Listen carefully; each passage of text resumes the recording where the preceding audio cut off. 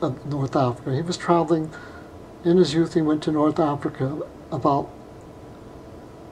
every 5 years, and he went for 6 or 9 months at a time. It wasn't worth it because getting there at the first, when you had to travel down to Marseille, partially with train, partially with coach, wait for a ship that was going in your direction, probably take it to Malta, get to Malta, these ships weren't scheduled, and then have to get another boat to get you to Cairo or to get you to Alexandria. He organized huge, what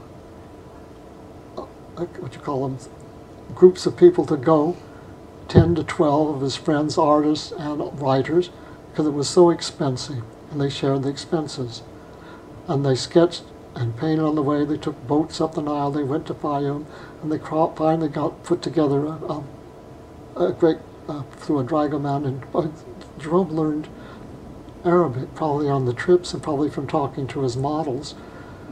And they would go across the Sinai Peninsula to the Jordan, Aqaba, the Jordan Valley, up to Jerusalem and Damascus and home. This would take 6 months.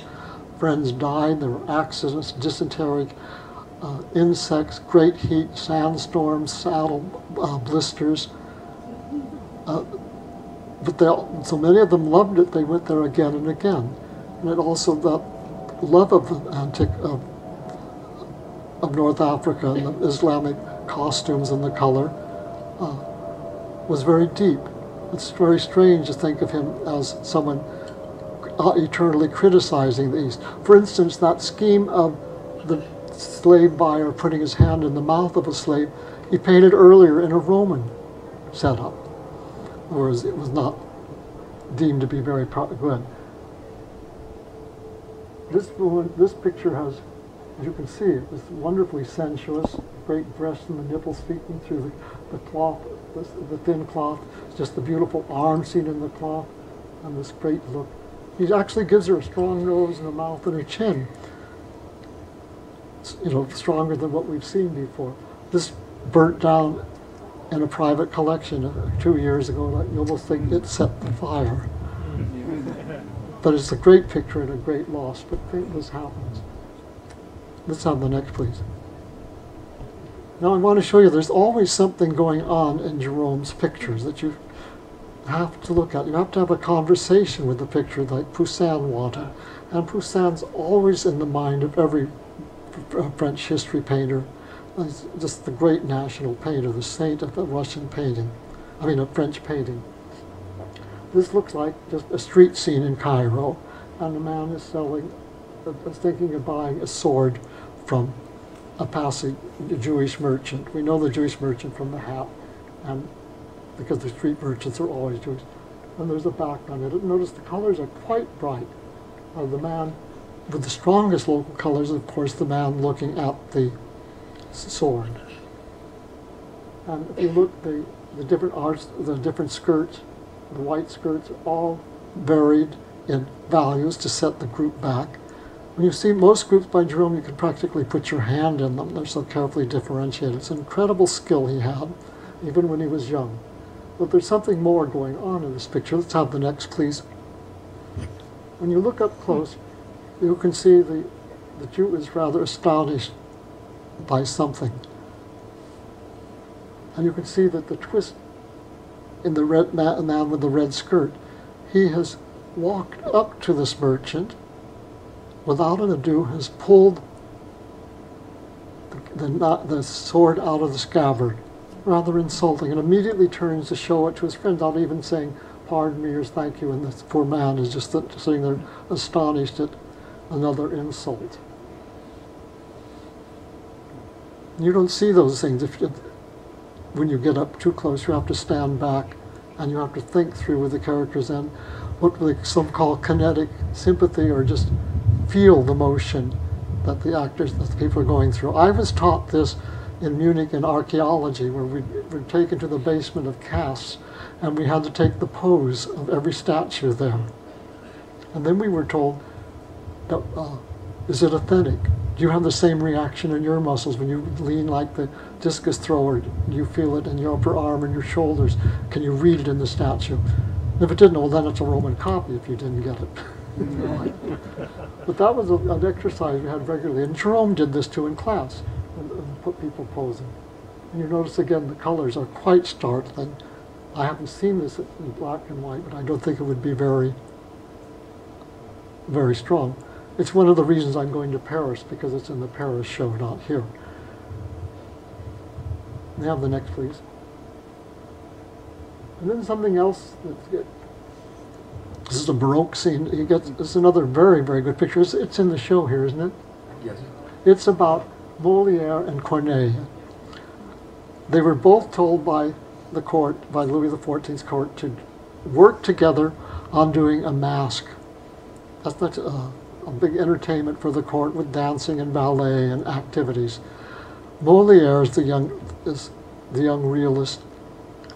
Corneille is the old idealist, and just sits there with great confidence, writes and writes and writes, and then rewrites. And you can see there's Molière twisting in his chair while he listens, just with impatience and just with contempt almost. Well, shouldn't have had it for Corneille, a great dramatist.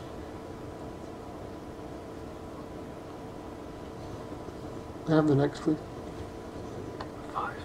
What? 5. 10 minutes? 5. 5. Well, then something. Okay, we'll go quickly. There, in the last room of the exhibition, there are quite a few statues. Gerome, about 57, was considered an old age.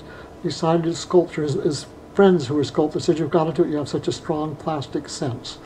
Here he is, working in his studio on a plaster with a model right next to it. He probably has a caliper somewhere where he go measure the thickness of the leg on the model and back to the statue. Up on the wall, you can just barely see the picture, his picture of Pygmalion coming to life, of the statue coming to life from Galatea, she's called it, to life more. And he's going to paint the statue when it gets done. First, he'll do a plaster. He won't do the carving in marble. That'll be given to a technician. He'll just do the touching up. Now, the catalog says that he had a photograph to paint himself, not Gerome.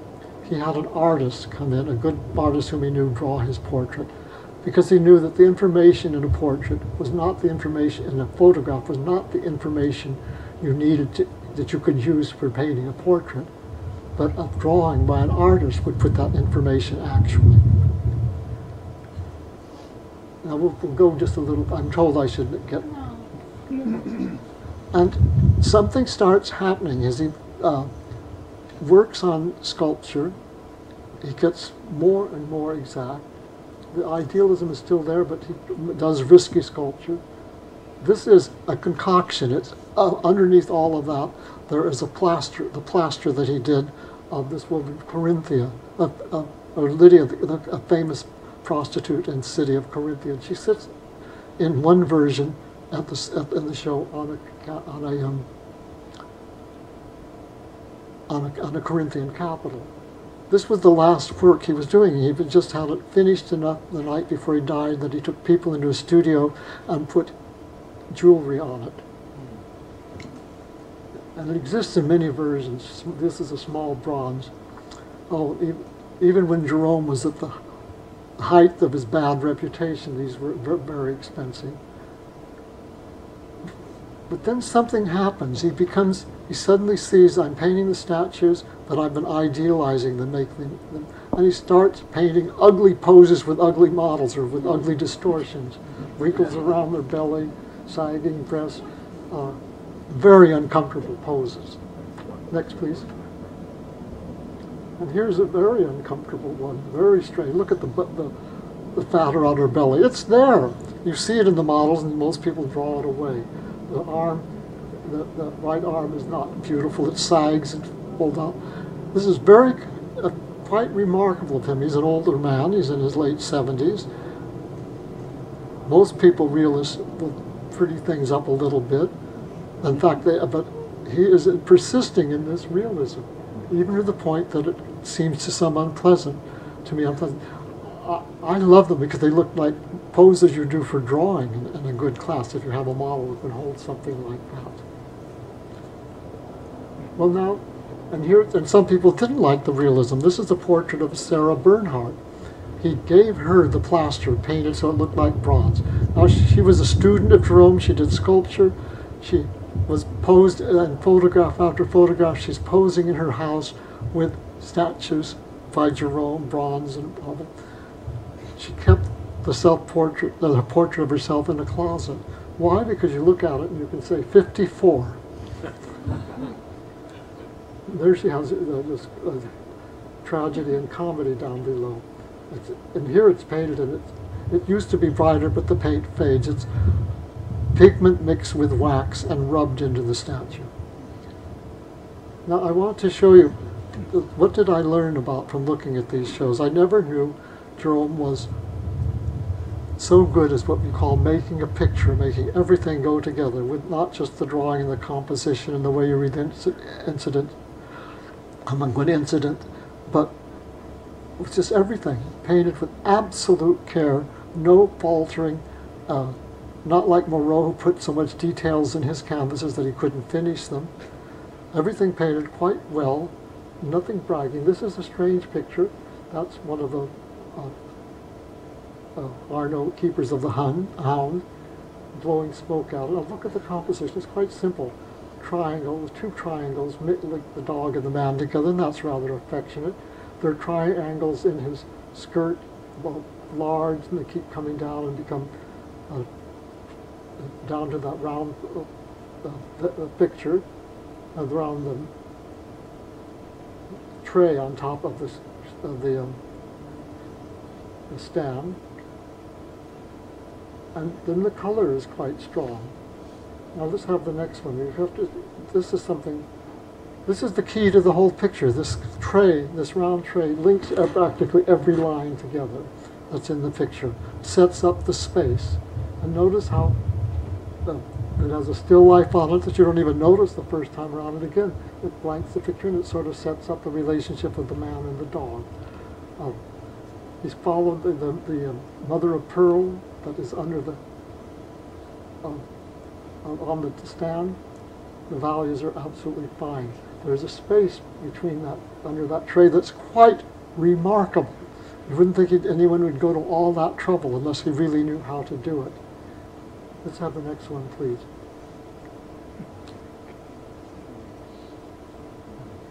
That's the still life. And this is just done without any showing off, not even a detail, but just with the thoroughness of real integrity, and that he's going to finish the picture. Let's go back again. And then one more. So it comes out, and then you can see something else, the way the tile goes back around the room, changing in values as it goes to a darker spot on the left. Then you can see the pattern on the pillows goes back too. You know, an immense amount of work that many people would have just indicated. So there's something, he has an idea, and he chases the idea to the very end, just as he chased the idea of realism in the statuary to the end. Something else that comes up, he's hard to classify. Is he an Orientalist, or is he a painter of classical scenes? Is he a painter of contemporary scenes like the duel after the ball? A portrait painter? Just his invention, as you see when you go to the show, seems to be endless, one picture after the other. When you walk through the picture, looking at them from a distance, you'll be surprised how solid they are. Everything in its place, but nothing really annoying. So I have a greater respect for them than I ever had, because the first time I got to see all these the way he worked with colors, and the way he worked with minor pictures and important pictures, more important scenes.